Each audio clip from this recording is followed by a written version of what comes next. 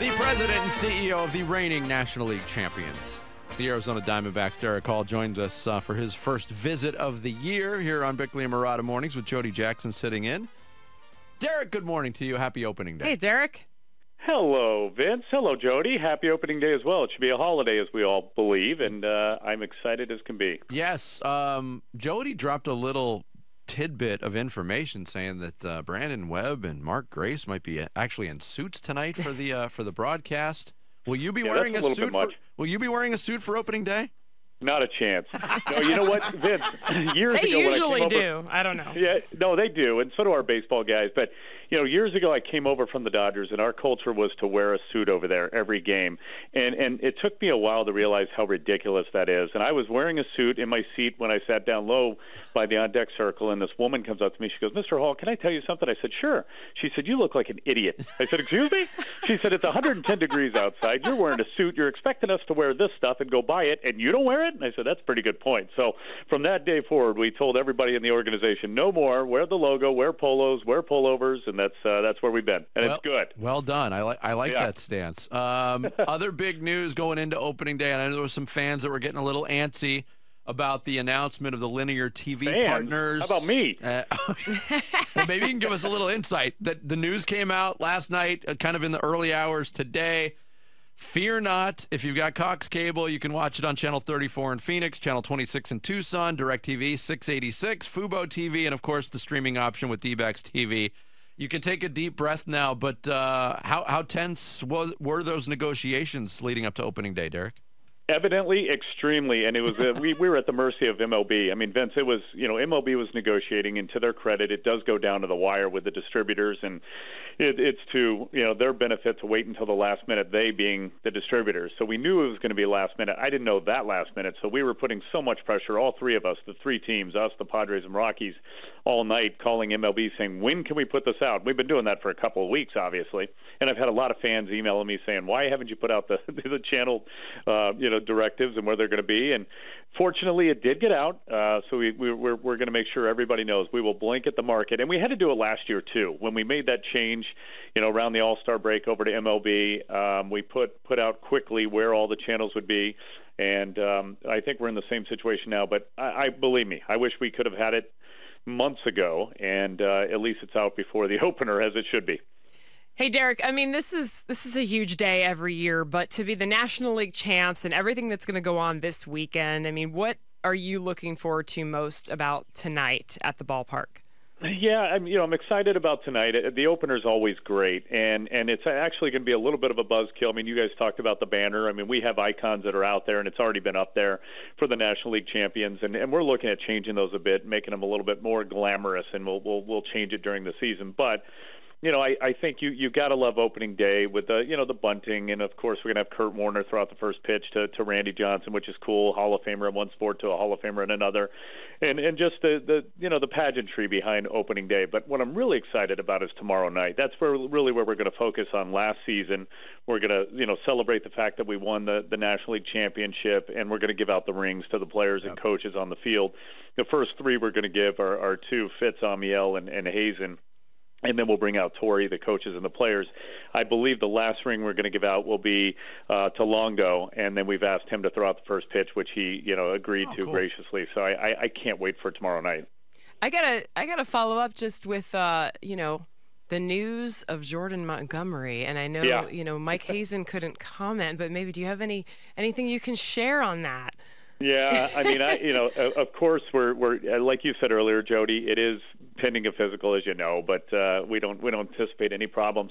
It was a good move for us. It was a wise move, and I think the situation that Jordan was in certainly played to our advantage. And what an improvement that made to our rotation. I mean, you look when we are healthy, and that rotation, I think, matches up really with any.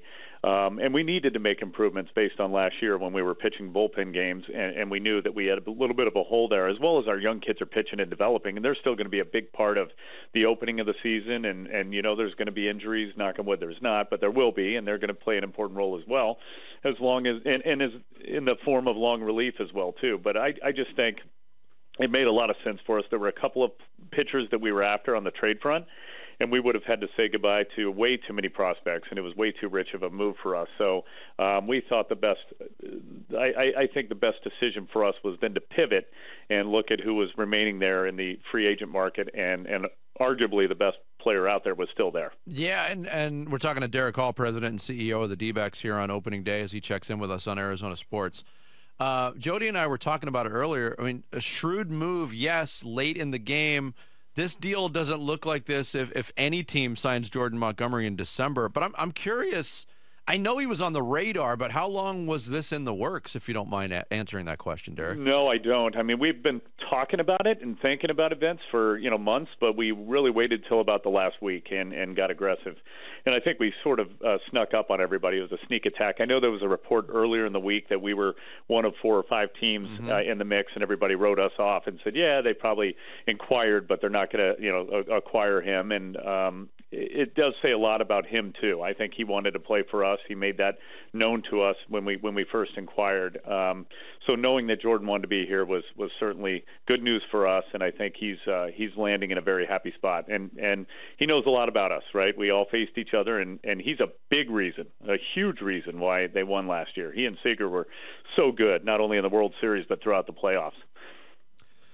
Monday night, we had a situation at Chase Field we haven't seen ever. A rain out. And I know the roof was open, and I know the forecast didn't exactly call for rain of that magnitude. But what has been the aftermath of that? And I know Torrey made some jokes about it. And, how would that have been different? How much more damaging would that have been had it been a regular season game? Or would the roof have even been open in that situation, Derrick? Great question. I think the roof still would have been open because it was such a clean forecast. But I think we would have handled it differently. I don't think it would have been a quick, call of the game. Yeah. We had had a complete game or a full game in because we were past 5 innings. We were in the 6th. But I think there would have been a delay. We probably would have dried out the infield a little bit and resumed the game at some point because it was a quick microblast.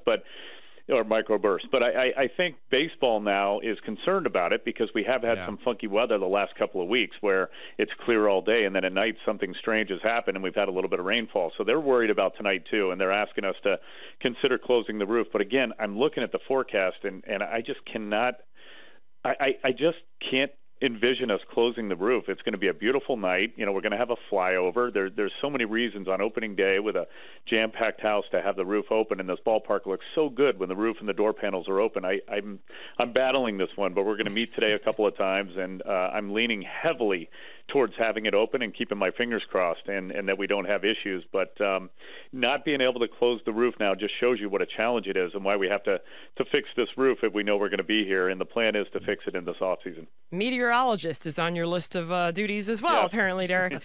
No doubt, Jody. I will say, it was so cool the other night. Christian hit a home run, Christian Walker, Alec Thomas. I love the new lights and all that. Just don't do like the Dodgers and shut the lights out while everybody's actually playing ball.